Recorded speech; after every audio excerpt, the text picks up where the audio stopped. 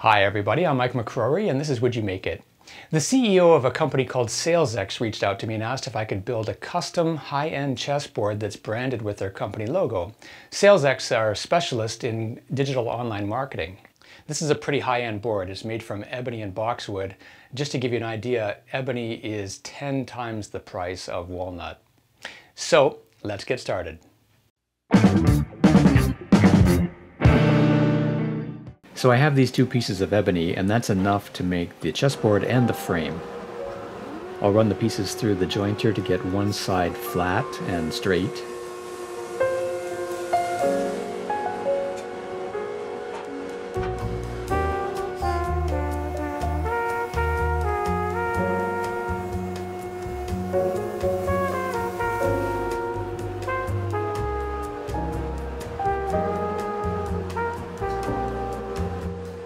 And then I'll turn it on its edge as well. And then with that straight edge, I can run it through the bandsaw.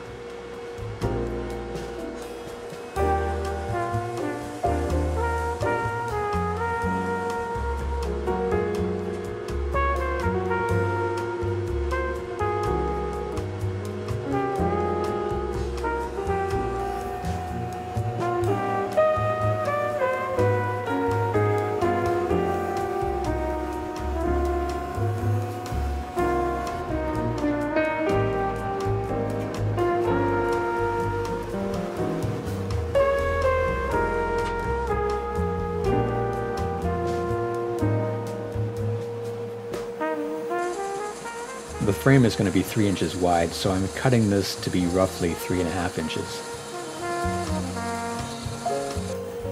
And that piece that's left over is perfect for making the chess pieces.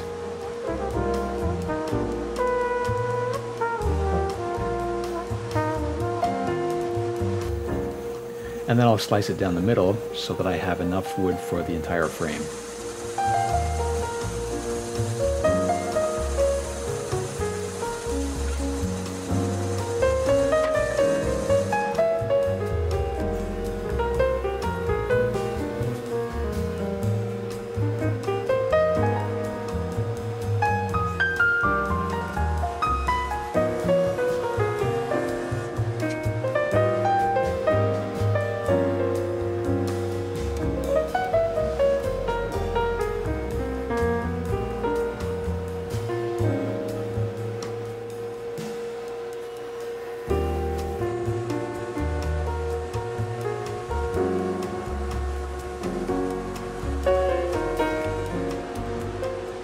The squares are going to be 2¼ inches, so I'm cutting this to be about 2½ inches. And this is 10-quarter ebony, so it's large enough to get 2¼ inch squares out of it.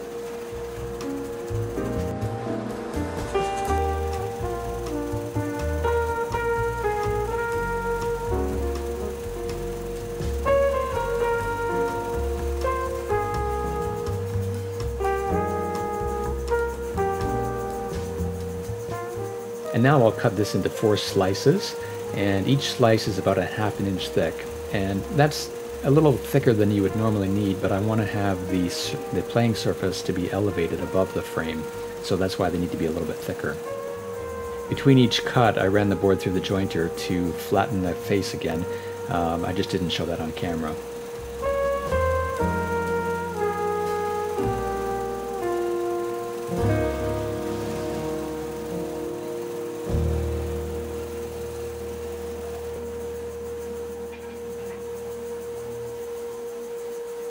And now it's time to work on the boxwood. So I'm cutting this large piece of boxwood to length.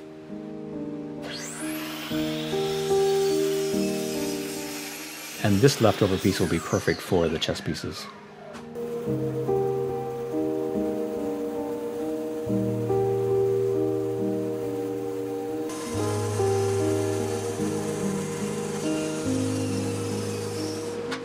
I'll use one of the ebony pieces to set the thickness.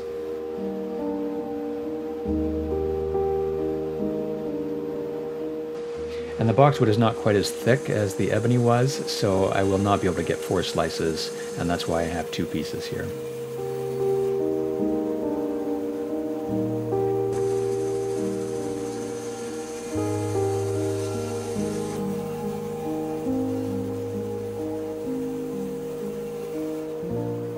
And just like with the ebony, I'm running the boxwood through the jointer between each cut.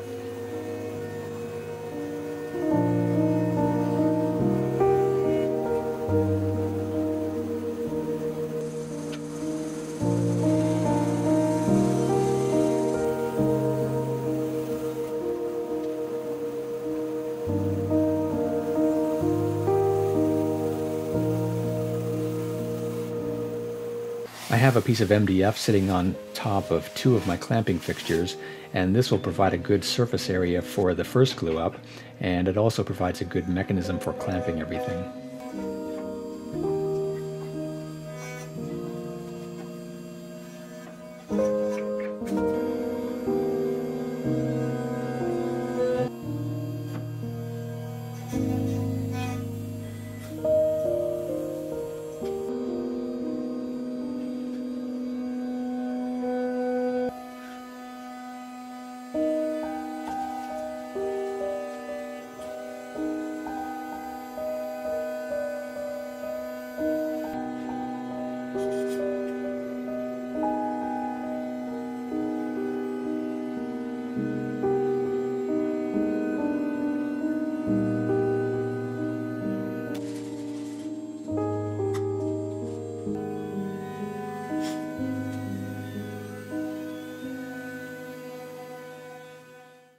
After the glue has cured, I run this through the drum sander, and then I can move over to the table saw and cut the individual squares.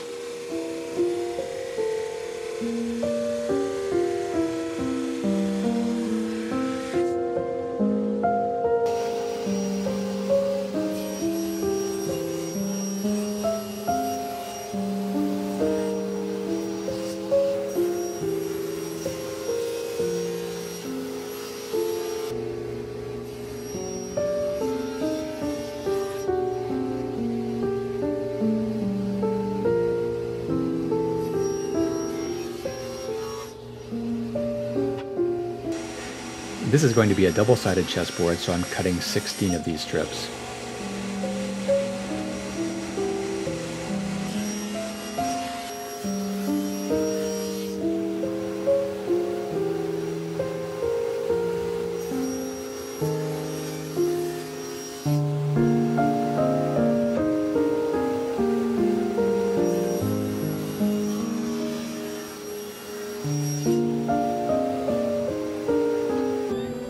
Now I'm back at the clamping fixture, and I have a piece of plywood that I've cut to be 1 inch larger than the squares.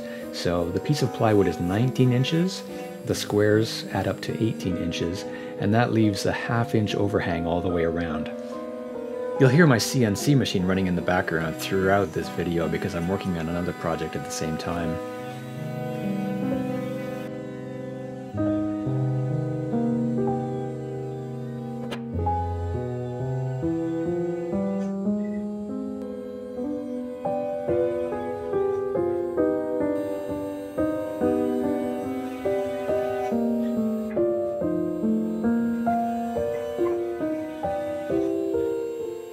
I have these calls that I've made with a 1/2 inch rabbet, and that provides the perfect call for clamping to make sure everything gets lined up and is square to the plywood.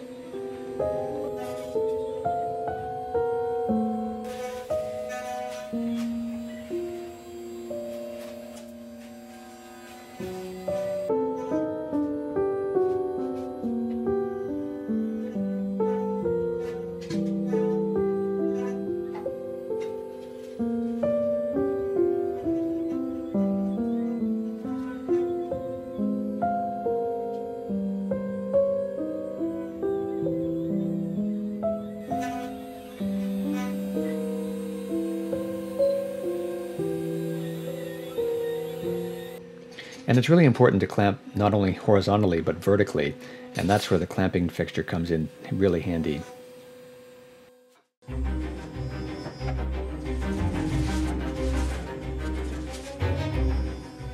After the glue has cured, I'll flip it over and do the same on the other side.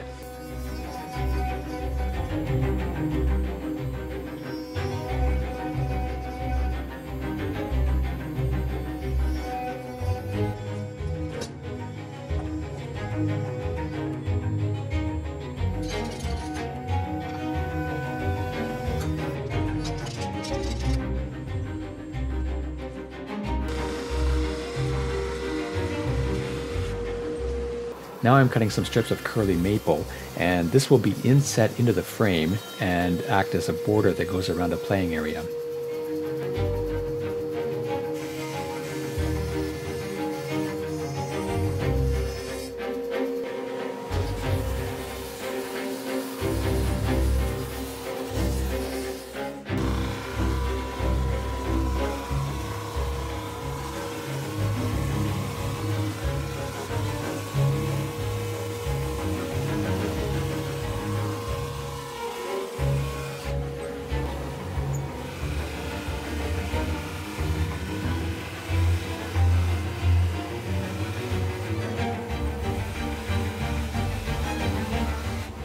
Next, I'll cut the ebony to length. The frame is going to be 24 inches by 24 inches, so I cut this probably to be 24 3/4 inches or something close to that, so that I have a little bit of excess to trim off when I cut the miters. Now I'm cutting the rabbet that the border is going to be inlaid into. And I'm cutting the rabbet on both sides of the frame, again because it's a double-sided board, so there's a frame on both sides. I can make the test cut on the actual frame piece because the first couple of inches of the frame are going to be cut off with a miter anyway.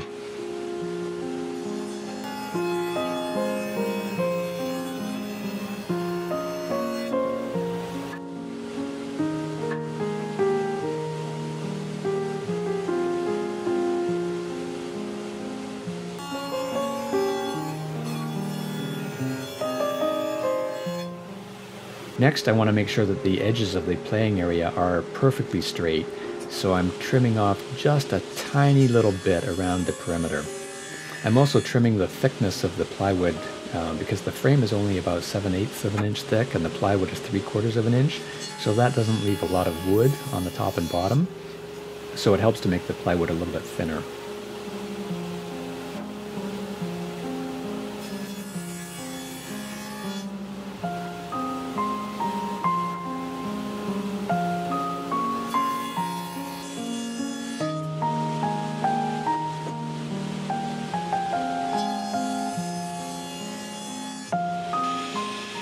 Now I'm trimming the edges of the borders.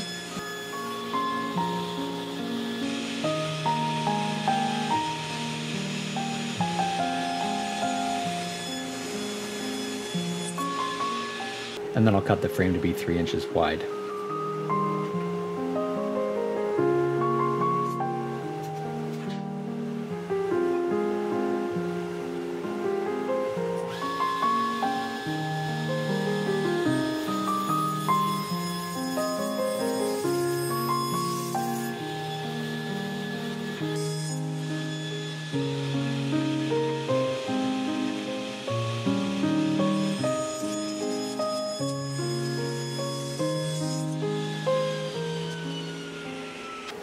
Next, with my dado set, I'll cut a groove in the outer perimeter of the frame, and this is where the edge banding will sit.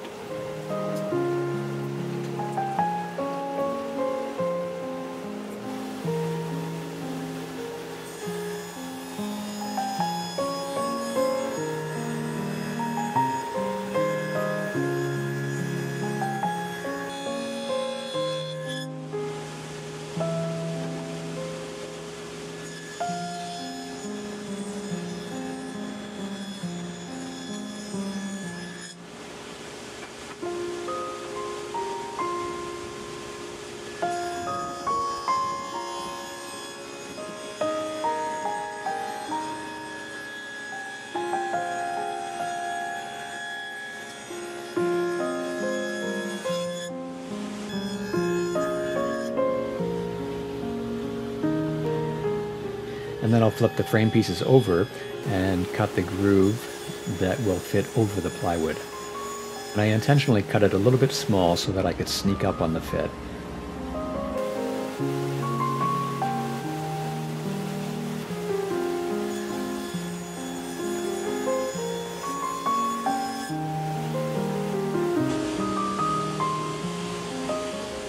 Now, watch for this power blip. Did you see it? That caused my table saw to shut down, and that's because there's a big storm outside. The nice thing about having a magnetic switch on the table saw is that the saw will not start back up automatically. It's only like 7 p.m. in the middle of August, so it should not be this dark normally.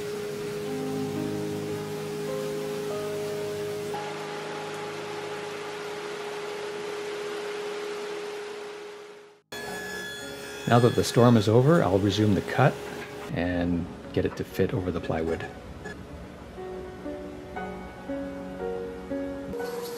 Next, I'll cut the pieces for the edge banding.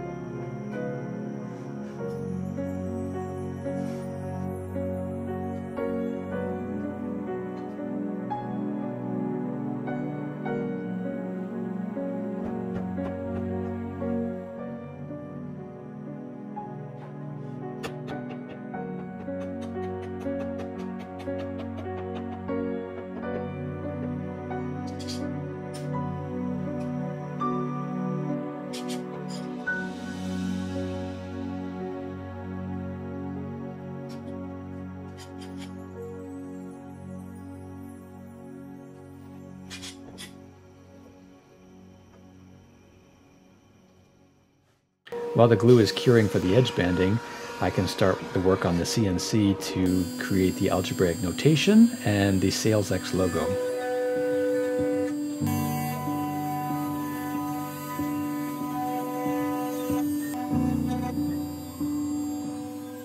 I'm cutting the maple as a mirror image so that it can be inlaid into the frame.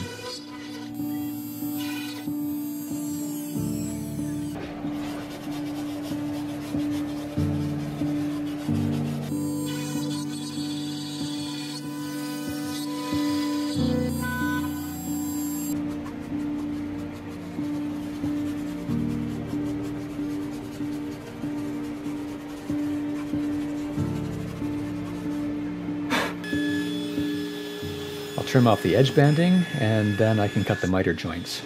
And I typically cut the frame pieces to be about 1/8 of an inch longer than they need to be, and then I can sneak up on the fit.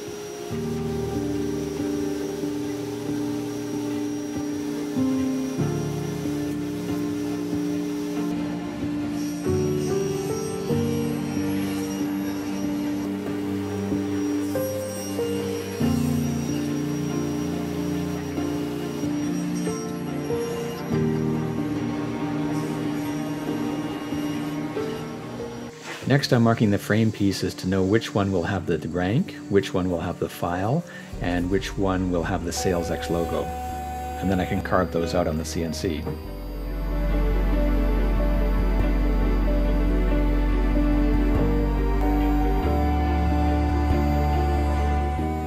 While the CNC is working, I can cut out the male portions of the inlay.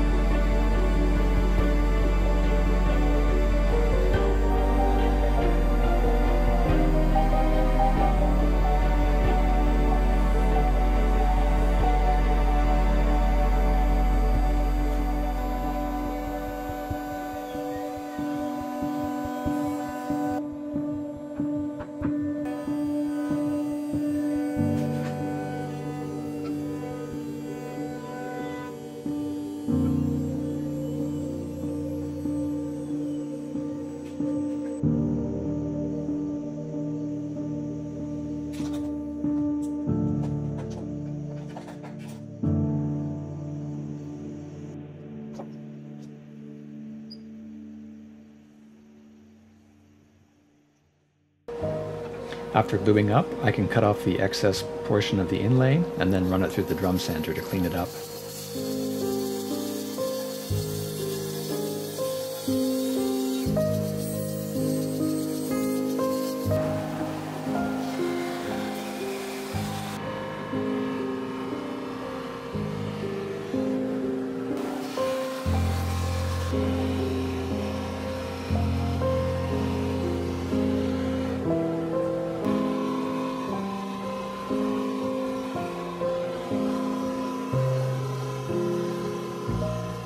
I'm going to use mortise and tenon joinery for the miter joints, so I'm marking the positions of the tenons, and then I can cut the mortises using my router.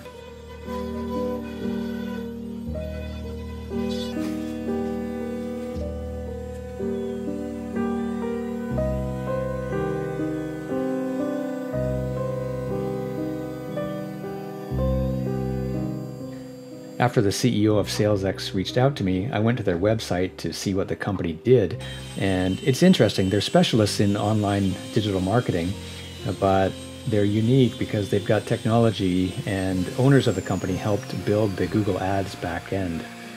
So they have the technology, the know-how, and the sales knowledge to help their clients crush the competition. This is not a sponsored video, but I found SalesX to be an interesting company, so it may be worth taking a look if you're in the market for that type of a service.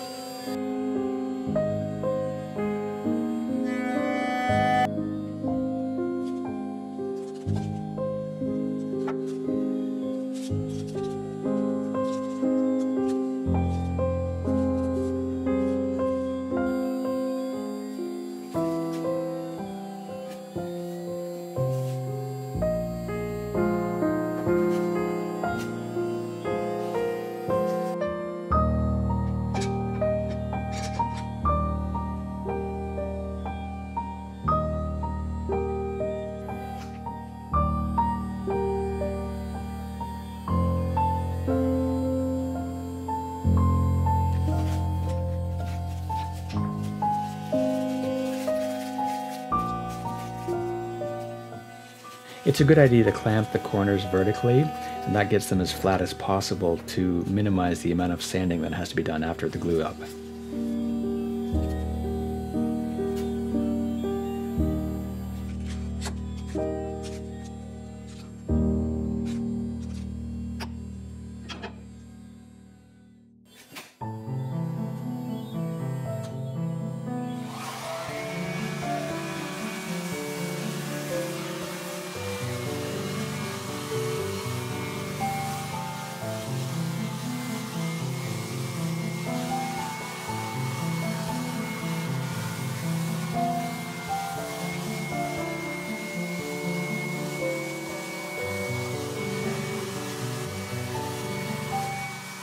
I'll use a chisel to clean up some of the glue that's squeezed out.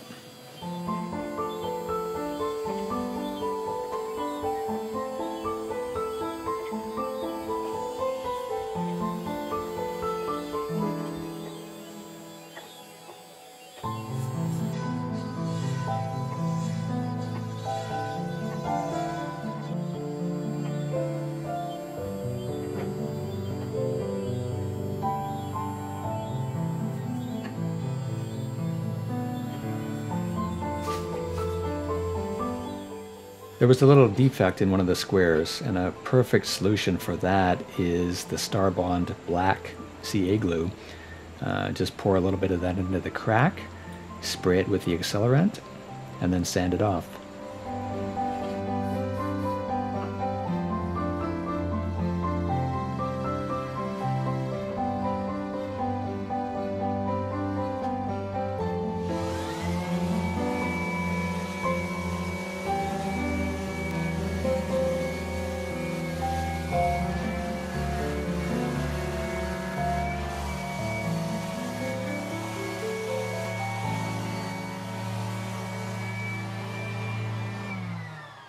The color of the SalesX logo is red, so the client wanted me to have red notation and a red logo inlaid into the board. And the way that I'm going to go about doing that is by using a mixture of denatured alcohol and some red dye, and then I will hand paint the dye onto the inlay and the logo. According to the instructions for this trans tint dye, it says to use 16 drops per ounce, and I'm using a tablespoon of denatured alcohol, so that's a half an ounce, so I have 8 drops total.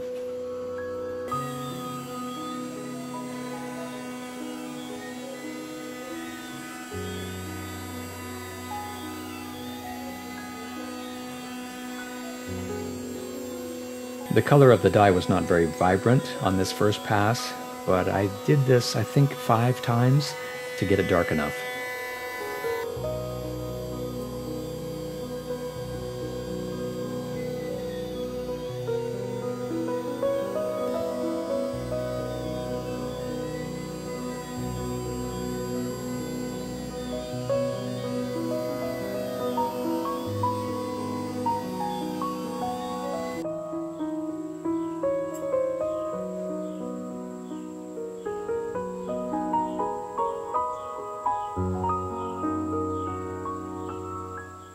And now with the final pass of the dye, the color is much more vibrant.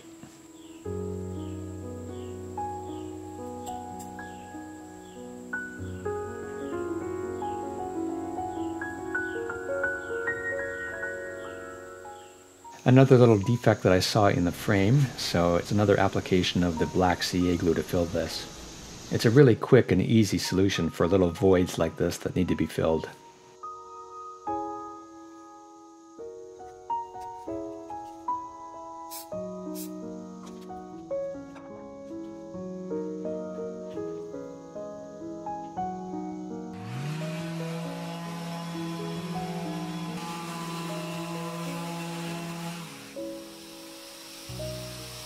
And that void is now gone and undetectable. I've put a link in the description if you'd like to pick up some Starbond CA glue for yourself.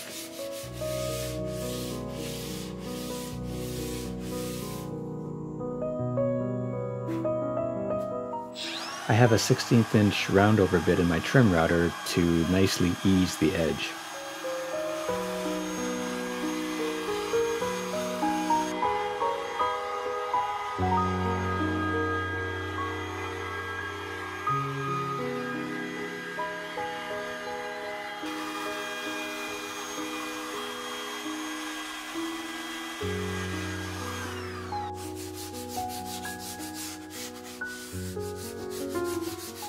A little bit of sanding, and then it's ready for finish.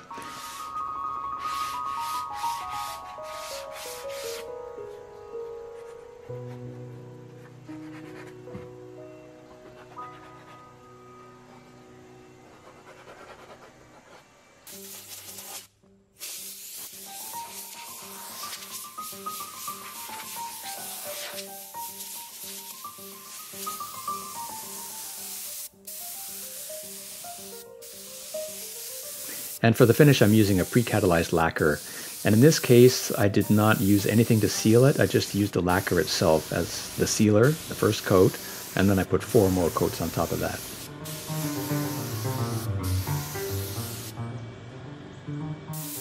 The sales ex-CEO told me that he likes to pay once and get the best, which is why he wanted me to make this chessboard. Kind of like if you buy quality, you cry only once. And similarly, their digital ad services are the best for businesses who care about the highest quality systems, workmanship, and results. And I'm just finishing up the first chess piece. If you want to see how I make these chess pieces, you can click on the link above. And here's another use of the Starbond CA glue. It makes an excellent finish for chess pieces. Here are some photos of the board. If you want to see more photos, you can click on the SalesX link in the description.